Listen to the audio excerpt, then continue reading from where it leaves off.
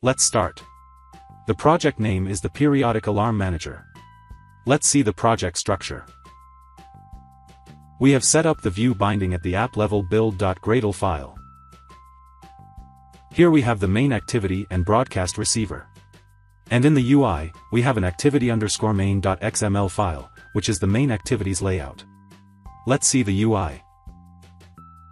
In the activity_main.xml file, we have two buttons, the start alarm and the stop alarm. Let's see the Kotlin code now. This is the broadcast receiver. Whenever an alarm gets triggered, we call this broadcast receiver and show a toast. These are the imports. This is the main activity. These are the data members. In the onCreate function, first, we set up the view binding.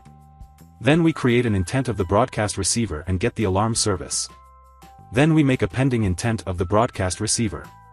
When the start alarm button is clicked, we call the alarm manager.set in exact repeating function, where we set the time and pending intent. The alarm manager.rtc wake up attribute wakes up the Android device.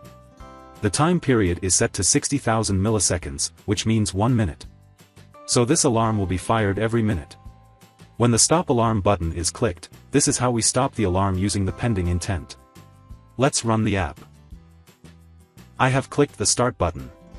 So now an alarm will be fired after 1 minute. And it will keep repeating after every minute. So that's it. That's how you can implement a repeating alarm manager in Kotlin Android. Thanks for watching.